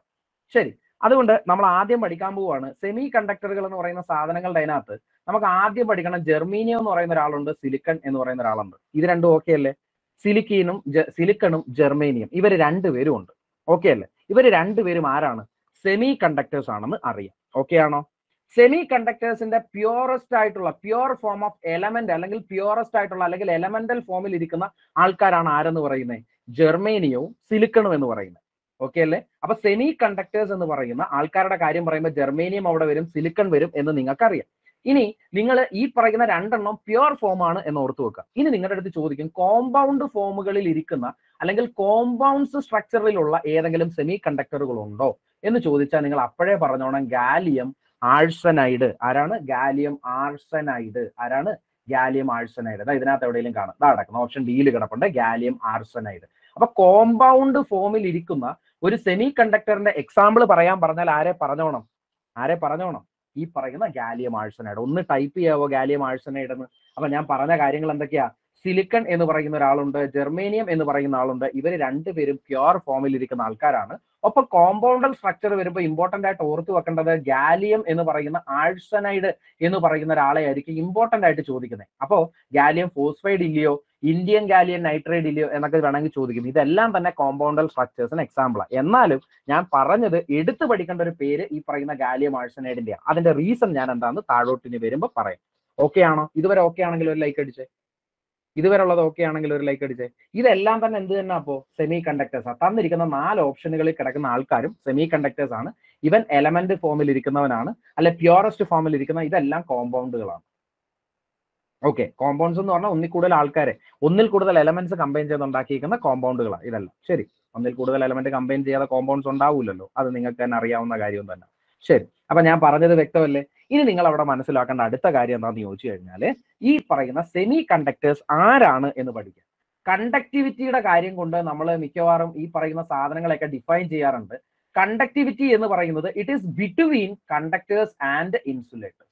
കണ്ടക്ടേഴ്സിന്റെയും ഇൻസുലേറ്റേഴ്സിനും ഇൻ ബിറ്റ്വീൻ ആയിട്ട് കണ്ടക്ടിവിറ്റി ഉള്ള ഒരാളെ വിളിക്കുന്ന പേരാണ് എന്തെന്ന് പറയുന്നത്? സെമി കണ്ടക്ടറുകൾ എന്ന് പറയുന്നത്. ഓക്കെ ആണോ? ബേസിക് ആയിട്ടുള്ള കാര്യങ്ങളിൽ നിന്ന് തന്നെ ഇതെല്ലാം ചോദിക്കുന്ന കാര്യങ്ങൾ തന്നെയാണ്. അപ്പൊ conductivity is in between conductors and insulators. ഇനി നിങ്ങൾ മനസ്സിലാക്കണം, ഇവിടുത്തെ ചാർജ് ക്യാരിയേഴ്സ് എന്ന് പറയുന്നത് ഇവിടെ ആര് തന്നെ നമ്മൾ എല്ലായിടത്തും പഠിച്ചിട്ടുള്ളത് പോലെ തന്നെ ഫ്രീ ഇലക്ട്രോൺസുകളാണ്. പക്ഷേ ഇവർക്ക് ഡോപ്പിംഗ് എന്ന് പറയുന്ന ഒരു പ്രോസസ് ഉണ്ട്. എന്തുണ്ട്? ഡോപ്പിംഗ് എന്ന് പറയുന്ന ഒരു പ്രക്രിയ നമ്മൾ ചെയ്യും, ഒരു പ്രോസസ്സ് നമ്മൾ ഇവിടെ ചെയ്യും. ആ ഡോപ്പിംഗ് പ്രോസസ്സ് ചെയ്തു കഴിഞ്ഞാൽ, അതായത് എന്താണ് ഡോപ്പിങ്ങിന്റെ അർത്ഥം? ആഡിങ് ഓഫ് ഇംപ്യൂരിറ്റീസിനെ വിളിക്കുന്ന കാര്യമാണ് എന്തെന്ന് പറയുന്നത്, പേരാണ് എന്തെന്ന് പറയുന്നത്, ഡോപ്പിംഗ് എന്ന് പറയുന്നത്. അപ്പൊ നമ്മൾ പഠിച്ചു കണ്ടക്ടിവിറ്റി എന്ന് പറയുന്നത് is in between conductor and insulator. Charge carriers എന്ന് പറയുന്നത് ആരാണ്? It is free electron. But when it is subjected to doping എന്ന് പറയുന്ന പ്രോസസ്സിന് ഇവനെ വിധേയമാക്കി കഴിഞ്ഞാൽ, അതായത് ഇംപ്യൂരിറ്റീസിനെ ആഡ് ചെയ്താൽ ഇതിന്റെ കണ്ടക്ടിവിറ്റി നമുക്ക് എന്ത് ചെയ്യാൻ പറ്റും? കൂട്ടാൻ പറ്റും. കണ്ടക്ടിവിറ്റി എന്ത് ചെയ്യാൻ പറ്റും? കൂട്ടാൻ പറ്റും. അങ്ങനെയാണെങ്കിൽ ഇവിടെ ഇലക്ട്രോൺസ് ഉള്ളതുപോലെ തന്നെ ഹോൾസ് എന്ന് പറയുന്ന ഒരാൾ കൂടി വരാറുണ്ട്. എന്തിനു വേണ്ടിയിട്ട്? ചാർജ് ക്യാരിയേഴ്സ് ആയിട്ട്. ഓക്കെ ആണോ?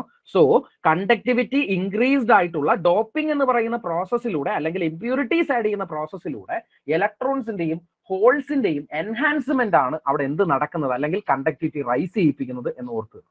ഓക്കെ, സോ അപ്പൊ നമ്മൾ പഠിച്ചു ഹോൾസ് ആൻഡ് ആര്, ഇലക്ട്രോൺസ്. ഇവിടെ നിങ്ങൾ ഇനി ഒരു കാര്യം കൂടെ പഠിക്കണം. ഹോൾസ് എന്ന് പറയുന്ന ആള് എവിടെയാണ് എന്ത് ചെയ്യുക ഇരിക്കുന്നത്, ഇലക്ട്രോൺസ് എന്ന് പറയുന്നത് എവിടെ കൂടെ ഒഴുകുന്ന ആളാണെന്ന് പഠിക്കുക. നിങ്ങൾ ഒരു കാര്യം മാത്രം ഓർത്തിരുന്നാൽ മതി. ഏതൊരു ആറ്റം എടുത്താലും അതിനൊരു വാലൻസ് ബാൻഡും കാണും, ഒരു കണ്ടക്ഷൻ ബാൻഡും കാണും. അതിൽ ഇലക്ട്രോൺസുകൾ എപ്പോഴും കാണപ്പെടുന്നത് എവിടെയാണെന്ന് ചോദിച്ചാൽ കണ്ടക്ഷൻ ബാൻഡിലാണ്. ഇലക്ട്രോൺ കാണപ്പെടുന്നത് എവിടെ, ഇങ്ങനെയൊക്കെ ചോദിക്കാം കേട്ടോ. ഇലക്ട്രോൺസുകൾ എവിടെയാ, കണ്ടക്ഷൻ ബാൻഡുകളിലാണ് കാണപ്പെടുന്നത്. ഇനി ഹോൾസ് എവിടെ കാണപ്പെടുന്നു എന്ന് ചോദിച്ചാൽ വാലൻസ് ബാൻഡുകളിലാണ് കാണപ്പെടുന്നത്. ശരിക്കും പറഞ്ഞാൽ ഹോൾസ് എന്ന് പറയുന്ന ഒരു ചാർജ് കാരിയർ ആണെന്ന് പറഞ്ഞാലും ഒരു ഇൻഡയറക്റ്റ് മെത്തേഡിൽ ഇലക്ട്രോൺസിന്റെ ഫ്ലോ തന്നെയാണ് അവിടെയും നടക്കുന്നത്. അതുകൊണ്ട് വേക്കൻസി ഓഫ് ഇലക്ട്രോൺസിനെ വിളിക്കുന്ന പേരാണ് ഹോൾസ് എന്ന് പറയുന്നത് എന്ന് ഒരിക്കലും മറക്കരുത്, ഓർത്തു വെച്ചേക്കാം. ഓക്കെ ആണോ? അപ്പൊ ഹോൾസ് എന്ന് പറയുന്ന ചാർജ് കാരിയർ ഉണ്ട്, ഇലക്ട്രോൺ എന്ന് പറയുന്ന ചാർജ് കാരിയർ ഉണ്ട്. എവിടെ, ഈ പറയുന്ന എവിടെയുണ്ട്, നമ്മുടെ സെമി കണ്ടക്ടേഴ്സിനകത്ത് ഡോപ്പിംഗ് എന്ന് പറയുന്ന പ്രോസസ്സ് നടത്തിയാൽ ഉണ്ടാകും. ഇവിടെ ഹോൾസ് എന്ന് പറയുന്നത് ഇലക്ട്രോണിന്റെ ഫ്ലോ തന്നെയാണ്. ബട്ട് ആ ഫ്ലോ നടക്കുന്നത് എവിടെയാണ്, വാലൻസ് ബാൻഡിലാണ്. കണ്ടക്ഷൻ ബാൻഡിലാണെങ്കിൽ പ്യോർലി അവിടെ ഉണ്ടാവുന്ന ഇലക്ട്രോൺസിന്റെ എക്സസ് കാരണം നടക്കുന്നതാണ് ഈ കണ്ടക്ഷൻ ബാൻഡിലെ ഫ്ലോ എന്ന് പറയുന്നത്. ഓക്കെ, ഇനി ഒരു കാര്യം കൂടി നമ്മൾ ഓർത്തു വെക്കണം. പ്യോർ ആയിട്ടിരിക്കുന്ന ഒരു സെമി കണ്ടക്ടറിനെ നമ്മൾ വിളിക്കുന്ന പേര് ഇൻട്രിൻസിക് എന്നാണ്. ഇൻട്രിൻസിക് കണ്ടക്ടേഴ്സ് എന്ന സെമി കണ്ടക്ടർ എന്ന്. അപ്പൊ എക്സ്ട്രിൻസിക് ആരായിരിക്കും, എക്സ്ട്രിൻസിക് എന്ന് പറഞ്ഞാൽ ആരായിരിക്കും, ഡോപ്പിങ്ങിന് വിധേയമായിട്ടുള്ള അല്ലെങ്കിൽ ഇംപ്യൂരിറ്റീസ് ആഡ് ചെയ്തുകൊണ്ട് കണ്ടക്ടിവിറ്റി എൻഹാൻസ് ചെയ്തിട്ടുള്ള ഹോൾസിന്റെയും ഇലക്ട്രോൺസിന്റെയും ചാർജ് കാരിയേഴ്സ് പ്രസൻസ് ഉള്ള. ഹോൾസ് എന്ന് പറയുന്നത് വാലൻസ് ബാൻഡിലൂടെ കണ്ടക്ഷൻ നടത്തുമ്പോൾ ഇലക്ട്രോൺസ് കണ്ടക്ഷൻ ബാൻഡിലൂടെ കണ്ടക്ഷൻ നടത്തുന്ന അങ്ങനെയുള്ള ആ പ്രോസസ്സിലൂടെ കൊണ്ടുവന്ന അല്ലെങ്കിൽ ഡോപ്പിങ്ങിന് വിധേയമായിട്ടുള്ള ആളെ വിളിക്കുന്ന പേരാ എന്തെന്ന് പറയുന്നത്, എക്സ്ട്രിൻസിക് സെമി കണ്ടക്ടേഴ്സ് എന്ന് പറയുന്നത്. ഇത്രയും ഓക്കെ ആണോ? ഇനി സാധാരണഗതിയിൽ ചോദിക്കുന്ന ഒരു ചോദ്യം കൂടെ പറഞ്ഞു തരാം. സാധാരണഗതിയിൽ നമ്മുടെ കയ്യിലിരിക്കുന്ന ഇൻട്രിൻസിക് സെമി കണ്ടക്ടേഴ്സ് എന്ന് പറയുന്ന ആൾക്ക് ടെമ്പറേച്ചർ കൊടുത്തു എന്ന് വിചാരിക്കാം. ടെമ്പറേച്ചർ എന്ത് ചെയ്തു, ഞാൻ ഇൻക്രീസ് ചെയ്തു. ടെമ്പറേച്ചർ ഇൻക്രീസ് ചെയ്താൽ ഇവിടെ എന്ത് സംഭവിക്കുന്ന ഒരു ചോദ്യമുണ്ട്. ഇവിടെ കണ്ടക്ടിവിറ്റി കൂടും എന്ന് ഓർത്തു വെച്ചേക്കാം. കണ്ടക്ടിവിറ്റി എന്ത് ചെയ്യും, ഇൻക്രീസ് ചെയ്യും. കാരണം വേറൊന്നുമല്ല, കണ്ടക്ടിവിറ്റി ഇൻക്രീസ് ചെയ്യാന്ന് പറഞ്ഞാൽ കൊടുക്കുന്നത് എനർജിയാണ്. ഇലക്ട്രോൺസ് കൂടുതലായിട്ട് അവിടെ ഉണ്ടായിക്കൊണ്ടേയിരിക്കും. അതുകൊണ്ട് ഇലക്ട്രോൺസിന്റെ പ്രസൻസ് കണ്ടക്ടിവിറ്റി ഇൻക്രീസ് ചെയ്യിപ്പിക്കും. ഈ ഒരു കാര്യം കൂടെ ഓർത്തു വെച്ചേക്കാം. ഓക്കെ അല്ലേ? ഓക്കെ ആണോ? ആണെങ്കിൽ ഇനി നമുക്കറിയാവുന്ന എക്സ്ട്രിൻസിക്കിനെ വെച്ചുകൊണ്ട് ഒരു 1-2 കാര്യം കൂടെ പറഞ്ഞു തരാം. ശരിക്കും പറഞ്ഞാൽ ഇത് ഇമ്പോർട്ടന്റ് ആയിട്ട് ഓർത്തിരിക്കേണ്ടതാണ്. 2 ടൈപ്പ് ഉണ്ട്. ഒന്ന് പി ടൈപ്പ് ആണ്, രണ്ടാമത്തത് എൻ ടൈപ്പ് ആണ്. ഇവിടെ പി ടൈപ്പ് എന്ന് പറയുന്ന സാധനമുണ്ട്. എൻ ടൈപ്പ് എന്ന് പറയുമ്പോൾ ഹോൾസ് എവിടെയാണോ ഉള്ളത് അതാണ് പി ടൈപ്പ്. ഇനി നമ്മൾ പറഞ്ഞ എന്താണ് എൻ ടൈപ്പ് എന്ന് പറയുന്നത്, എന്തിനാ, ഇലക്ട്രോൺസ് എവിടെയാണോ കൂടുതൽ എക്സസ് ആയിട്ടുള്ളത് അവിടെ കണ്ടക്ഷൻ നടക്കുന്നത് ഇലക്ട്രോൺസിന്റെ പേരിലാണെങ്കിൽ അതിനെ വിളിക്കുന്നത് എൻ ടൈപ്പ് സെമി കണ്ടക്ടർ ആണ്. അപ്പൊ പി ടൈപ്പ് ആരാണെന്ന് ചോദിച്ചാൽ ഹോൾസിന്റെ പ്രസൻസ് കൊണ്ട് കണ്ടക്ഷൻ, അതുപോലെ തന്നെ എൻ ടൈപ്പ് ഇലക്ട്രോൺസിന്റെ പ്രസൻസ് കൊണ്ട് എന്ത് നടക്കും, ഇവിടെ കണ്ടക്ഷൻ നടക്കും. ഇനി ഒരു പി എൻ ജംഗ്ഷൻ എന്ന് പറയുന്നത് ഒരു പി ടൈപ്പിനെയും എൻ ടൈപ്പിനെയും കൂടെ ചേർത്ത് വെച്ചാൽ അതിനെ വിളിക്കുന്ന പേരാണ് എന്തെന്ന് പറയുന്നത്, ഒരു ഡയോഡ് എന്ന് പറയുന്നത്. ഇവിടെ ഇരിക്കുന്ന ഡയോഡ് കണ്ടോ, ഇതും ഒരു ചോദ്യമാണ്. ഡയോഡ് എന്ന് പറയുന്നത് ഒരു പി എൻ ജംഗ്ഷൻ അല്ലെങ്കിൽ ഒരു P type N type semi കണ്ടക്ടറിനെ ചേർത്ത് വെച്ചാൽ ഉണ്ടാക്കുന്ന അല്ലെങ്കിൽ കിട്ടുന്ന ഒരു സാധനമാണ് ആരെന്ന് പറയുന്നത്, ഒരു ഡയോഡ് എന്ന് പറയുന്നത്. അത്തരത്തിൽ ഈ പറയുന്ന കറണ്ട് ഫ്ലോ നടക്കുന്ന ഒരു P N junction ഡയോഡിനകത്ത് light emit ചെയ്താൽ അതിനെ വിളിക്കുന്ന പേരാണ് LED. ഓക്കെ അല്ലേ? എന്തെന്ന് പറയും, LED. ഓക്കെ ആണോ? ലൈറ്റ് എമിറ്റ് ചെയ്താൽ അങ്ങനെയാണെങ്കിൽ തന്നിരിക്കുന്ന ചോദ്യത്തിൽ നിന്ന് നിങ്ങൾ ഒരു കാര്യം പഠിച്ചു, not suitable for fabrication of light emitting diode എന്ന്. അതായത് ഗാലിയം ഫോസ്ഫൈഡും ഇന്ത്യൻ ഗാലിയം നൈട്രൈഡും ഗാലിയം ആഴ്സനൈഡും എന്തിന്റെ പ്രോസസ്സിന് ഉപയോഗിക്കാറുണ്ട്, it's used for the process അല്ലെങ്കിൽ പ്രിപ്പറേഷൻ ഓഫ് അല്ലെങ്കിൽ പ്രൊഡക്ഷൻ ഓഫ് LEDs. ഓക്കെ ആണോ? മനസ്സിലായെങ്കിൽ ഒരു ലൈക്ക് അടിച്ച്. എന്തിനാ ഇങ്ങനെയൊക്കെ പറയുന്നത്, വളച്ചൊടിക്കുന്നത് മനസ്സിലായില്ലേ? നമ്മുടെ ഓപ്ഷനിലുള്ളത് എന്തിനൊക്കെ തന്നേക്കുന്നത് അല്ലെങ്കിൽ എന്തിനൊക്കെ അങ്ങനെ മനസ്സിലാക്കണ്ടേ എന്നുള്ളത് കൃത്യമായിട്ട് പിൻ പോയിന്റ് ചെയ്ത് പഠിച്ചോണ്ടേയിരിക്കുക കേട്ടോ. അപ്പൊ എന്താണ് ഇൻട്രിൻസിക് എന്ന് ഞാൻ പറഞ്ഞു. സാധാരണ പ്യൂറസ്റ്റ് ഫോമിൽ ഇരിക്കുന്ന സാധനം, അതിനകത്ത് ഡോപ്പിംഗ് നടത്തിയിട്ടില്ല. അതിനകത്ത് എന്താണ്, ടെമ്പറേച്ചർ കൂടിയാൽ റെസിസ്റ്റൻസ് എന്ന് പറയുന്നത് എന്ത് ചെയ്യും, കുറഞ്ഞ് അതിന്റെ കണ്ടക്ഷൻ കൂടാനുള്ള സാധ്യതയുണ്ട്. കാരണം എന്താ, ടെമ്പറേച്ചർ കൂടുമ്പോൾ ഇലക്ട്രോൺസ് കൂടുതലായിട്ട് ലിബറേറ്റ് ആവും. ഇനി ഞാൻ പറഞ്ഞത് എന്താ, എക്സ്ട്രിൻസിക് എന്ന് പറഞ്ഞാൽ ആരാന്ന് പറഞ്ഞു, ഡോപ്പിങ്ങിന് വിധേയമായിട്ടുള്ള ആളാണ് എന്തെന്ന് പറയുന്നത് എക്സ്ട്രിൻസിക്. അവിടെ പി ടൈപ്പ് ഉണ്ട്, എൻ ടൈപ്പ് ഉണ്ട് എന്ന് നമ്മൾ പഠിച്ചു. ഇനി ഈ പി ടൈപ്പ് എന്ന് പറഞ്ഞാൽ ഹോൾസിന്റെ കൂടുതൽ, എൻ ടൈപ്പ് എന്ന് പറഞ്ഞാൽ ആരുടെ കൂടുതലാണ്? നമ്മൾ പറഞ്ഞിട്ടുള്ള ഇലക്ട്രോൺസിന്റെ കൂടുതലാണ്. ഓക്കെ അല്ലേ? ഇനി രണ്ട് കാര്യങ്ങളൂടെ പറയണം. ബയാസിങ് എന്ന് പറയുന്ന ഒരു സാധനം ഒന്നുമില്ല, ഒരു സിസ്റ്റത്തിനകത്തേക്ക് അതിനെ എങ്ങനെ കണക്ട് ചെയ്യുന്നു എന്നുള്ളതാണ്. ഫോർവേഡ് ബയാസ് ഒന്നും ഞാൻ പറയുന്നില്ല. അതേ കണക്കുപോലെ റിവേഴ്സ് ബയാസ് എന്ന് പറയുന്ന ഒരു സാധനം കൂടെ പറയുന്നു. ഓക്കെ അല്ലേ? ഈ ഫോർവേഡ് ബയാസിന് എക്സാമ്പിൾ എവിടെ എന്ന് ചോദിച്ചാൽ LED എന്ത് ടൈപ്പ് ബയാസിങ്ങിനാണ് കൊടുത്തിരിക്കുന്നതെന്ന് ചോദിച്ചാൽ LED എന്താണ്? ഫോർവേഡ് ബയാസിംഗ് ആണ്. ബയാസിംഗ് എന്ന് പറഞ്ഞാൽ അതിനെ സർക്യൂട്ടിലേക്ക് കണക്ട് ചെയ്യുക. പോസിറ്റീവ് പോസിറ്റീവിനോട് കണക്ട് ചെയ്യുന്നു, നെഗറ്റീവ് നെഗറ്റീവിനോട്. അതിനെ ഫോർവേഡ് ബയാസിംഗ് എന്ന് പറയും. പോസിറ്റീവ് നെഗറ്റീവുമായിട്ട് കണക്ട് ചെയ്തു, നെഗറ്റീവ് പോസിറ്റീവായിട്ട് കണക്ട് ചെയ്ത് കഴിഞ്ഞാൽ ഇത് റിവേഴ്സ് ബയാസിംഗ് എന്ന് പറയും. അതായത് ഒപ്പോസിഷൻ ഉണ്ടാക്കിയെടുക്കുന്ന പരിപാടി. അപ്പൊ ഞാൻ പറഞ്ഞു എന്താണ് ഫോർവേഡ് ബയാസിംഗ് എന്ന് പറഞ്ഞു കഴിഞ്ഞാൽ നിങ്ങൾ ഓർത്ത് വെച്ചേക്കണം, അവിടെ ആര് വരും? LED വരും. റിവേഴ്സ് ബയാസിംഗ് എന്ന് പറയുമ്പോൾ ആര് വരും എന്നൊരു എക്സാമ്പിൾ ഓർത്തേക്കണം. പരീക്ഷയ്ക്ക് ചോദിച്ചിട്ടുണ്ട്. സോളാർ സെല്ല് റിവേഴ്സ് ബയാസിംഗിന് എക്സാമ്പിൾ ആണ്. ഓക്കെ ആണോ? ഇത്രയും കാര്യങ്ങൾ ഓക്കെ ആണോ? ഇനി നിങ്ങൾക്ക് ഓർത്തു വെക്കാം ഫോട്ടോ ഇലക്ട്രിക് എഫക്ട് എന്ന് പറയുന്ന ഒരു സാധനത്തിന്റെ ഒക്കെ കാര്യം, അതൊക്കെ നമുക്ക് പഠിക്കാം. ഇനി ഇതെല്ലാം പ്രീവിയസ് ക്വസ്റ്റ്യൻ ഡിസ്കഷനാണ്. മാക്സിമം എണ്ണ ഞാൻ പറഞ്ഞു തരുന്നത് കിട്ടിക്കോണം. ഡയോഡ്സ് എന്ന് പറഞ്ഞാൽ എന്തിനൊക്കെ ഉപയോഗിക്കാറുണ്ട്? റെക്ടിഫയർ ആയിട്ട് ഉപയോഗിക്കാറുണ്ട്. അതായത് AC to DC കൺവേർട്ടർ ആയിട്ട് ഉപയോഗിക്കാറുണ്ട്. ഓസിലേറ്റർ ആയിട്ട് ഉപയോഗിക്കാറുണ്ട്. ഓക്കെ ആണോ? ഓസിലേറ്റർ ആയിട്ട് ഉപയോഗിക്കാറുണ്ട്. ഇനി അതേ കണക്കുപോലെ എന്തിനു വേണ്ടിയിട്ട് ഉപയോഗിക്കാറുണ്ട്? നിങ്ങൾക്ക് എന്തെങ്കിലും ഓർമ്മയുണ്ടോ? ഇതിനെ സിഗ്നൽ മോഡുലേറ്റർ ആയിട്ട്, അല്ല സിഗ്നൽ മോഡിഫയർ ആയിട്ട്, അല്ലെങ്കിൽ സിഗ്നൽ ലിമിറ്റർ ഒക്കെ ആയിട്ട് ഉപയോഗിക്കാറുണ്ട് കേട്ടോ. ഇത്രയും മതി. അപ്പൊ ഇതും കൂടെ ഓർത്ത് വെച്ചേക്കുക. റെക്ടിഫയർ ആയിട്ട് ഉപയോഗിക്കുന്നത് ഡയോഡാണ്. ഓസിലേറ്ററിനായിട്ടും ഈ പറയുന്ന ഡയോഡ്സിനെ യൂസ് ചെയ്യാറുണ്ട്. അതുപോലെ സിഗ്നൽ ലിമിറ്റർ മോഡുലേറ്റർ ഒക്കെ ആയിട്ട് ആരെ ഉപയോഗിക്കാറുണ്ട്? ഡയോഡ്സിനെ യൂസ് ചെയ്യാറുണ്ട്. ഇത്രയും മതി. മാക്സിമം ഇത്രയും കാര്യങ്ങൾ പഠിക്കുക. ഫോർവേഡ് ബയാസിംഗിലാണ് LED എന്ന് പഠിക്കുക. റിവേഴ്സ് ബയാസിംഗിന് എക്സാമ്പിൾ ചോദിച്ചു കഴിഞ്ഞാൽ അത് സോളാർ സെല്ലാന്ന് ഓർത്ത് വെച്ചേക്കുക. അവിടെ ഫോട്ടോ ഇലക്ട്രിക് എമിഷൻ ഒക്കെ നടക്കും, അതൊക്കെ നമുക്ക് പറയാം. ഇവിടെ ഓർത്ത് വെക്കണം gallium phosphide, indium nitride, gallium arsenide എല്ലാം നമ്മൾ ലൈറ്റ് എമിറ്റിംഗ് ഡയോഡ്സിന്റെ പ്രൊഡക്ഷന് വേണ്ടി യൂസ് ചെയ്യുന്ന സാധനങ്ങളാണ് എന്ന് ഓർത്ത് വെക്കുക. ഒപ്പം വേണമെങ്കിൽ ഒരു കാര്യം കൂടെ നിങ്ങൾ ഓർത്തു വെക്കാൻ വേണ്ടിയിട്ട് ഒരു സാധനം കൂടെ പറയാം. LEDസിനകത്ത് നടക്കുന്ന പ്രോസസ് എന്താണ്? ഇലക്ട്രോ